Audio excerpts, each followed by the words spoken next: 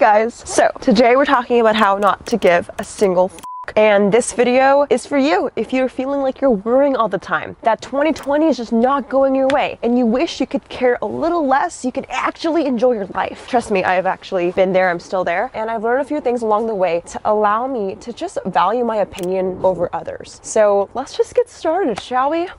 We freaking shall. All right, so my first tip off the bat is if you're trying to care less about the haters, you need to start caring less about the compliments. If you're really trying to care less when someone doesn't like you, you also have to care less when someone does like you. And this is a key tip that I just genuinely learned recently, and it's extremely difficult. Like a few months ago, I realized how pathetic it was that I was always refreshing my Instagram likes because I got so excited every time I beat my Instagram like record, right? And every time I got just like 10 more likes or 100 more likes than my last post, I was so happy. And I realized it was actually the source of a lot of unhappiness for me because I put so much emphasis and value into that moment. The minute I don't get that amount of likes or I don't get those results, I disintegrate. I feel bad about myself. I'm fragile and I hate being fragile. I'm like, Jade, you're a boss ass bitch. Like, you can handle this. And I realized by being more mindful and self-aware that by putting emphasis into these external factors, you're also putting emphasis into bad haters. Like, you just need to get rid of it all. And now I just really try to put less emphasis on the numbers and just kind of extract my emotions from results. So whenever I look at Instagram, instead of seeing like 10 likes making me happy, I just look at 10 likes as 10 extra likes, right? So that's what I've really learned. It's to really just detach yourself from the results in both aspects, positive and negative. Now, before you go ahead and comment below, Jade, why are you so numb? Who hurt you? I don't want you guys to extract your emotions from everything. I just think it's about being the mindset of like, when things are going good, humble yourself, and when things are going bad, call yourself a badass bitch, and then you'll kind of like level out in the middle, if that makes sense. Like, I remember every good moment I had, I told my parents, and they would just be like, Jade, you're bullshit, like, you're nothing. And then I'm like, Dad, why didn't you celebrate it with me? But I realized they were actually teaching me how to be humble and how to really like just not like give in to, you know,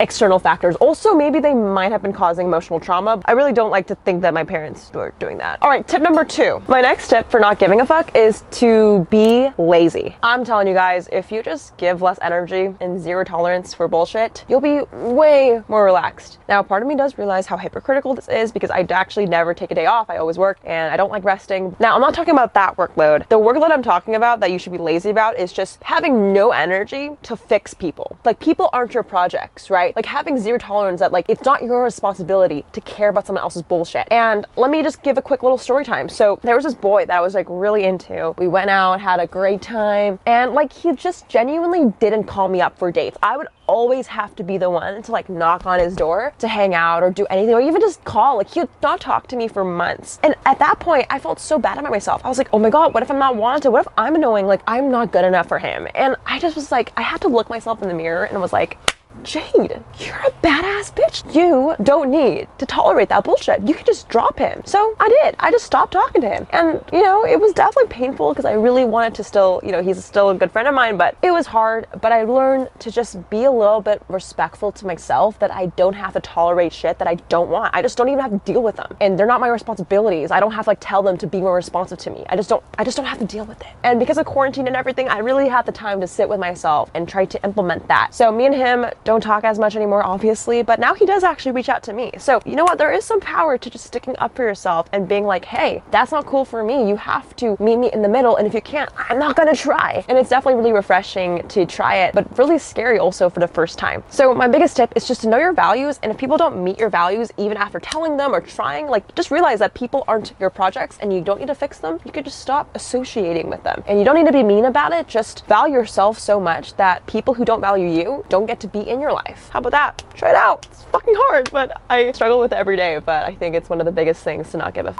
All right, so my tip number 3 is to do uncomfortable things every single day. I think this tip is probably the less frightening out of all of them because you're able to do small things and that over time will build up to a larger self-confidence. So one example of this is sometimes when I just feel like it, I'll just dance in public. Like, I'll just straight up dance. Or if I'm feeling really bold, I'll just sing in a public restroom. Like, just straight up sing. Like, it could be anything from like New York, concrete jungles in my made up to like any, like to like Renegade, you know, like I will just do that out of no context, alone or with friends. My friends don't like it when I do that in public because they think I'm crazy. Long story short, I just like to do things that are uncomfortable. If I feel like singing, I'll just sing. I don't recommend doing this in like, you know, like libraries or like, you know, airplanes or places where people want to sleep. But if you feel like doing it at the beach or with your friends, just be you. And that's one way you can just do something uncomfortable. Actually, now that I think about it, I realize this tip is not to do something that makes me uncomfortable. It's do something that makes other people uncomfortable. And I don't know why I wrote it down like that, because I realized I like to make people uncomfortable. It's kind of like my new hobby. I kind of enjoy it though. I think I just found out something about myself. Okay, I think I found out that I like to practice not giving a fuck by making other people uncomfortable. Okay, scratch that tip. Try and practice making other people really discomforted by just being yourself and just like unapologetic about it. Like whether you want to just say something to someone's face, ask a hard question, or just dance, like just do it and don't even explain it. Just be you. Now, I really think if you're able to make other people uncomfortable, it will allow you to be uncomfortable with yourself. Like I used to not like confrontation where I didn't want to say anything to offend someone, or I just didn't want to draw attention to myself. But then I realized how much of that behavior really just prevented me from doing what I wanted to do. Like I slowly stopped making videos on YouTube for a while because in high school I was scared what people would think about my content. I used to stop like making art and paintings because I thought like I was never going to be good enough. So a couple years ago, I started to reverse my approach and start to prioritize my comfort over someone else's. As long as I'm not hurting someone, I think it's okay. So you can see me in public just being fucking annoying and weird, but that's okay.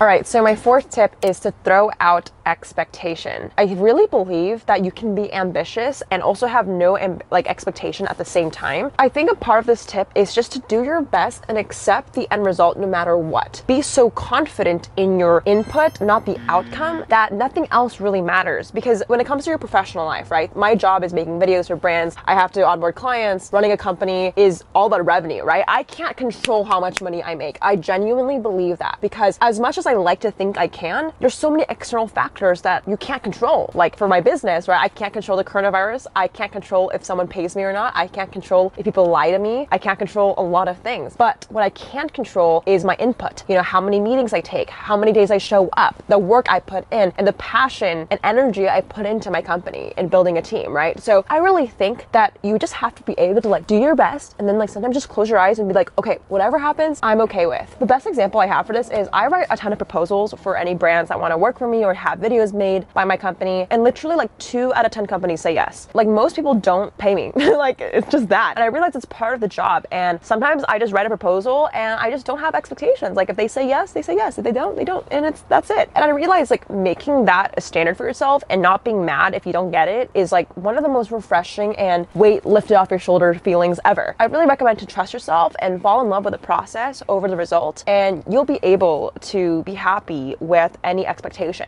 And I also have to say, you don't always have to be happy all the time. Like I think the right word for it is acceptant of the situation. Like today, I was having like a straight on panic attack, and even if you don't give a shit, like you can still have anxiety. I just want to make that clear, because this morning I was just like so stressed because I had this presentation and the brand was basically saying to me how I don't know anything. Like I basically don't know shit, and you're too young, because I'm 19. And I got really uncomfortable. I was like, oh my God, like this company thinks I'm stupid. And I had to like turn off my computer and just take a walk, and I started to have a full-blown panic attack this morning. And you know, now I'm fine, I'm chilling, but I just had to sit down with myself and saying, I feel like I'm not good enough, and I accept this emotion, and that's okay. It doesn't mean I'm not good enough. It just means I'm having a feeling that's temporary, and it's okay to have that. So, you know, I just want to make that clear that I'm not unbothered, unapologetic, like crazy Gen Z, like doesn't give a shit vibe all the time. I just learned to really accept any state of emotion, and you don't have to always be happy. Like sometimes not giving a fuck is kind of just being complacent and be like, whatever.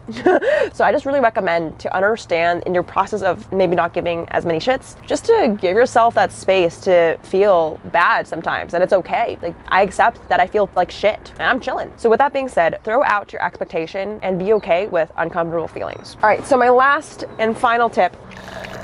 By the way, this coffee slaps. I posted on my Instagram a tutorial of how to make my coffee. If you want to follow me, you can. If you don't, I don't give a fuck. So my tip number 5 is to reinvent yourself every year. I I genuinely think if you really care about someone, you're probably bored. Like, do you know how many times, like, especially with boys, like, I'm like, oh my God, he didn't text me back. Oh my God, he didn't this. Like, it's typically when I have nothing better to do. I'm not gonna lie. At least that's for me. But when I'm busy, when I'm working towards a goal or a future, or I know myself, I could care less. So if you find yourself worrying a lot, get fucking busy. Like, what's your goal? Where are you trying to go? Because I personally experience this time after time. So what I do is I like to reinvent myself every year. If I'm bored, you could be busy in your work, but if you're not reinventing yourself or coming up with something new, you could still be bored in your busy work, right? So what I've been doing lately is I set down with myself every year and like, what do I want to achieve this year? And how can I improve from last year? And what is something I've never done before? So recently I've been surfing. I've been trying to get better in my content and in my presentations I've been making. And most recently, I dyed my hair fucking blonde. Like, I have never ever dyed my hair blonde, and my Asian parents did not approve, but here we are. And I just been doing small things, whether it's physical or mental, to just know that like, I want to reinvent myself. Last year I didn't surf. I have really bad asthma, so I really can't do a lot of physical activity. And